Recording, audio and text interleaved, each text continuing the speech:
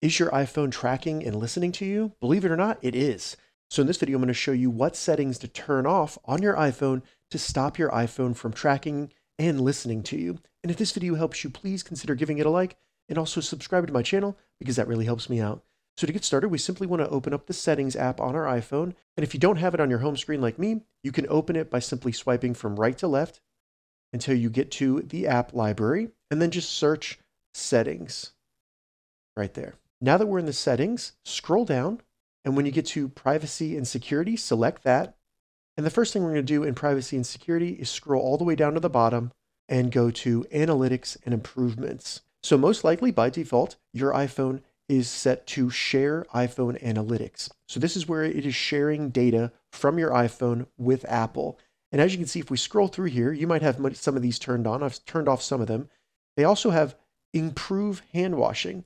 So this helps Apple improve hand washing by sharing limited motion and audio data. So they're actually sharing audio data from your iPhone with Apple, and we can limit that and turn it off by simply toggling off anything that's green here.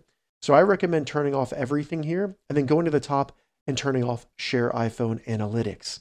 This will prevent your iPhone from sharing all this analytical data with Apple. So once you've gone through the analytics and improvement area, go back and right here below analytics and improvements, go to Apple advertising. So I've already done this, but when you go into here and you see personalized ads, if this is turned on, go ahead and turn that off so that it is grayed out like mine. And this will limit Apple's ability to deliver relevant ads to you based on the analytics that they have. So if they have any data about you, they won't be sharing that and playing advertisements based on that data. You can also go into view ad targeting information, and this is where you can edit some of these settings as well and just see what's going on.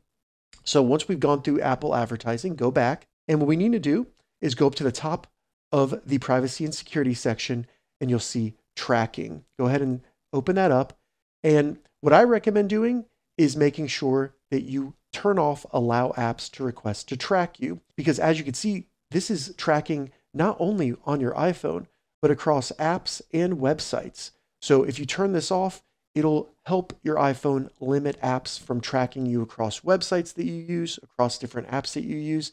And if you do have it enabled, you can see which apps are currently tracking you. So I'm just going to toggle this off, and this will prevent any future apps from requesting to track me. And you also want to toggle off any of the apps below. So once we've gone into the tracking there, the next thing I recommend doing under privacy and security is simply going to location services, which is right above tracking. In here, I do recommend having location services turned on. That is a useful item for you to use on your iPhone for things such as emergency weather alerts or maps or even Find My, which allows you to find your iPhone if you lost it. But what I recommend doing is looking at this list of apps that have access to your location. And if you see anything that you don't want to have access to your location, go ahead and turn that off. So right now I have Facebook right here, and it does not have access to my location. But if it was set to always and Facebook doesn't really need access to my location, I could change it to never. And then when I go back, it'll say never next to it. And that app no longer has access to my location. But the next thing I want to do in the location services area is go down to system services at the bottom. And this is where your iPhone is sharing your location with Apple.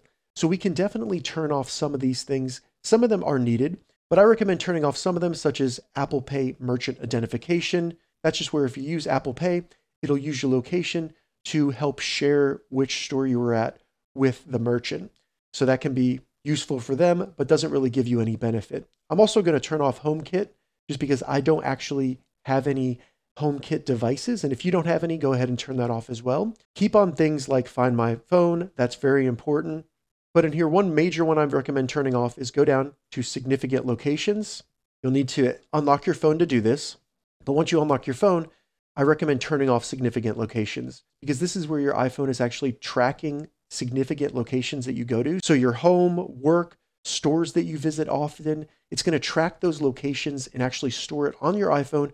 And as you can see, it stores it in iCloud as well.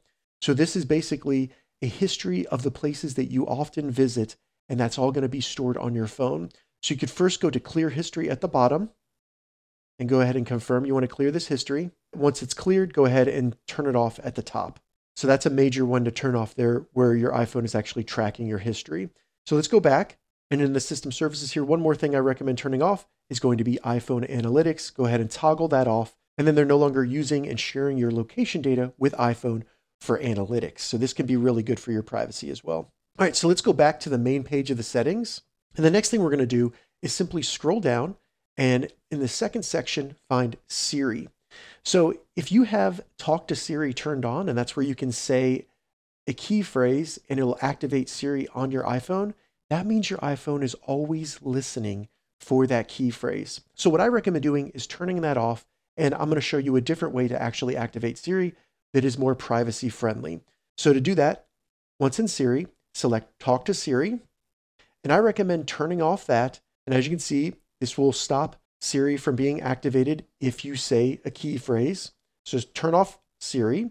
But what you want to do is turn on press side button for Siri. So go ahead and select Enable Siri. And as you can see, the Talk to Siri is turned off. But now if I hold down the power button on my iPhone, it's going to activate Siri down there. So I can talk to Siri. But when I decide to, and it's not constantly listening for me to say Siri or Hey Siri.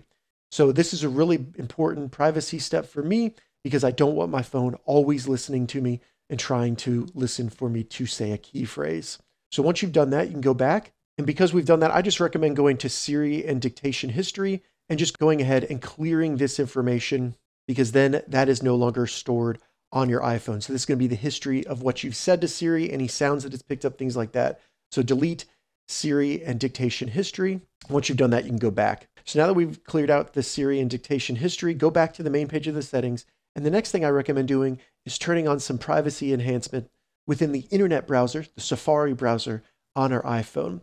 So to do that from this main page, the home page of the settings, scroll all the way down to the bottom, select apps, and then we're just going to go down to the S's and select Safari. Once in Safari, scroll down to the bottom, and right above the bottom, you'll see privacy and security. I recommend having prevent cross-site tracking turned on, so you want to make sure that's turned on. Then select hide IP address and make sure that trackers and websites. So this will help you hide your IP address when you're using the internet, and it stops websites and different advertising companies from tracking you while you're using Safari on your iPhone. Additionally, I recommend turning on fraudulent website warning, and this will just give you a warning if your phone recognizes that there's something fishy about the website that you're visiting. Now, once we've done that, there's one optional thing you can do, which is scroll to the top of Safari, and you'll see search engine here. And by default, that's going to be Google. Now, if you want to use Google, that's fine. But what I recommend using for privacy is going to be DuckDuckGo. So I'll just change that to DuckDuckGo and go back. And now anytime I search in Safari using just the regular search bar, that's going to use DuckDuckGo, which is a privacy-focused search engine rather than Google. All right, so those were some steps you can take on your iPhone to stop it from tracking you and to stop it from listening to you. If this video helped you, please consider giving it a like and also subscribe to my channel. Thank you so much for watching.